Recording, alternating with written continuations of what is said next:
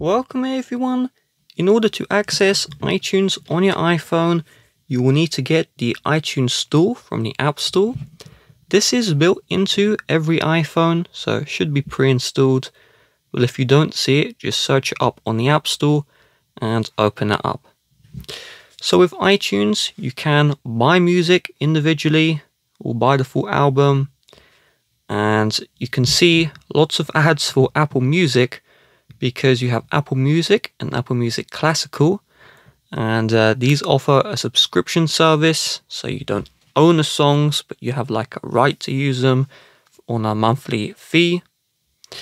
And you can also buy movies here, you can buy TV shows, and you can search for what you want as well. If you tap on the music or any section, if you scroll to the very bottom, you can redeem a gift card and view your Apple ID settings as well. With that being said, if you would like to help support the channel, please do check the description. Bye bye.